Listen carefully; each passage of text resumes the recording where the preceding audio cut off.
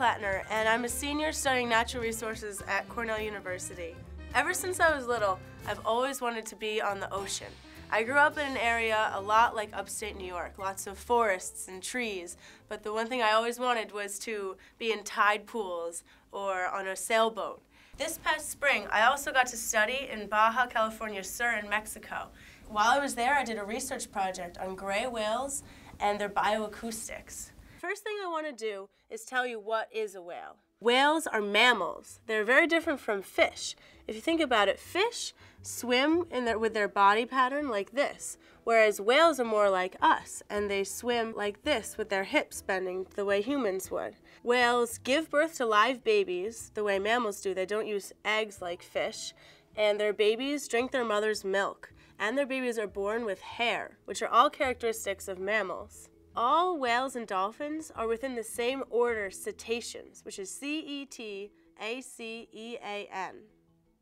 There are many ways in which whales and dolphins are adapted for living in water, because if you think about it, all other mammals live on land, in the terrestrial environment. They have a thick layer of blubber or fat tissue that keeps them warm in the cold water.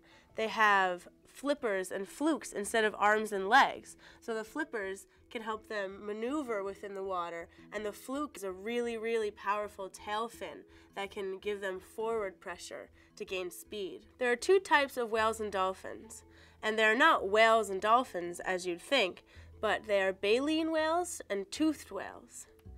Baleen whales include whales that have a specialized mouth part that allows them to feed on itty-bitty little creatures called krill or plankton. Baleen whales have a unique feeding strategy in which they use keratinous plates called baleen to take in large amounts of fish and water, and then they push the water out, leaving the krill or plankton or shrimp that they want to eat.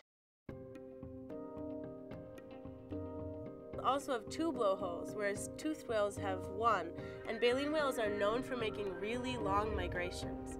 While I was studying the gray whales in Mexico, we actually got to see a gray whale feeding.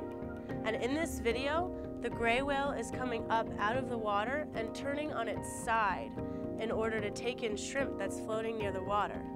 This is really unique because this video was taken in April, and normally the gray whales have migrated back north by March or April. This means that the whale might not migrate back north this year. Toothed whales are different than baleen whales because they have teeth, and they eat a lot larger animals. Little dolphins, like striped dolphins, will eat little schools of fish, but the sperm whale, which is the largest species of whale, dives extremely deep into the water and eats giant squid. Sperm whales often have huge scars on their bodies because they're wrestling giant squid deep in the ocean. While I was in Mexico, the project that I worked on was on the bioacoustics of gray whales. If you think about it, whales are living in dark, cloudy water, and the sense of sight is not how they can navigate and find their way around. They use echolocation, similar to bats flying around at night. Whales send signals or vibrations through the water, and when the vibrations hit an object and come back to them, they can feel the echo of the vibration, and they can tell where things are located around their bodies or where fellow whales are. So they use this echolocation to navigate so they don't run into things, but they also use it to communicate with each other, and that's what I was studying. I was trying to figure out how gray whales communicate, their behavioral ecology, what whales were doing when they were making certain calls, to see if we can figure out their language or how they talk to each other. I took a lot of recordings, and then I would bring these recordings back and listen to them, and I'd look at my notes that I took in the field and try to figure out when they were making certain calls. The first call I want to play for you is a gray whale mother and calf talking. Now these calls are very different from what you'd think of as your Dory from Finding Nemo, trying to imitate a whale call. Gray whales use clicks to communicate, and different frequencies and intervals of clicks mean different things. So listen closely.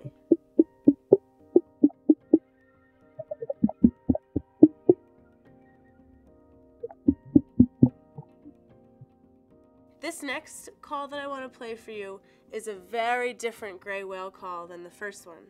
Listen closely.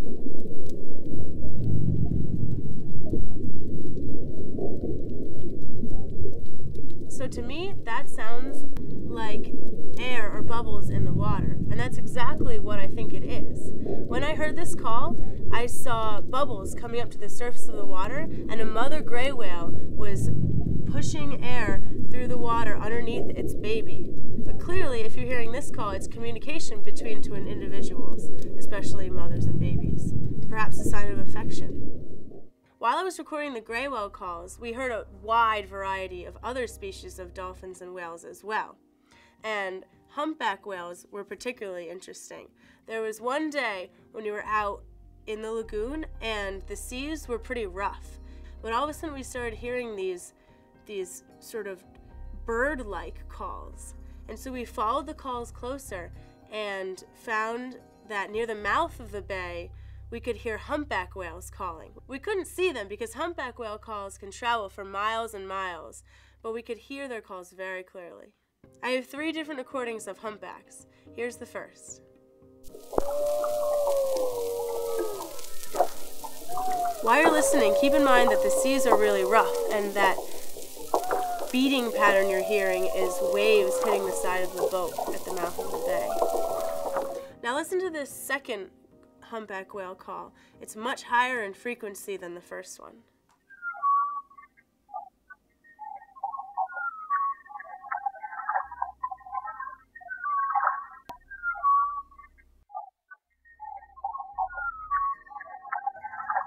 Now in this last recording, you can hear a couple different humpback whale calls, and also you can hear the waves hitting the boat again.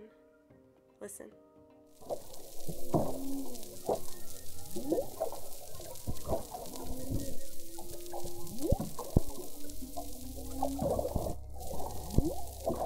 Different types of whales and dolphins make very different calls. You heard the gray whales made more of a clicking noise, and the humpback whales was very melodic and almost like singing. Now if you listen to bottlenose dolphins, they're much smaller and make higher frequency clicks and whistles. So now I'll play a recording of a bottlenose dolphin pod.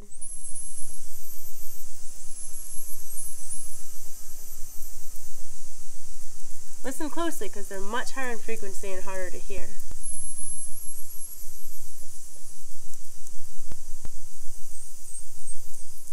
I have one more recording that I want to play for you, and this is of common dolphins.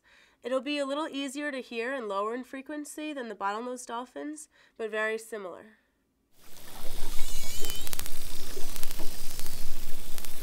Keep in mind that the fluttering noise, kind of like, is not from the dolphins, it's from the microphone.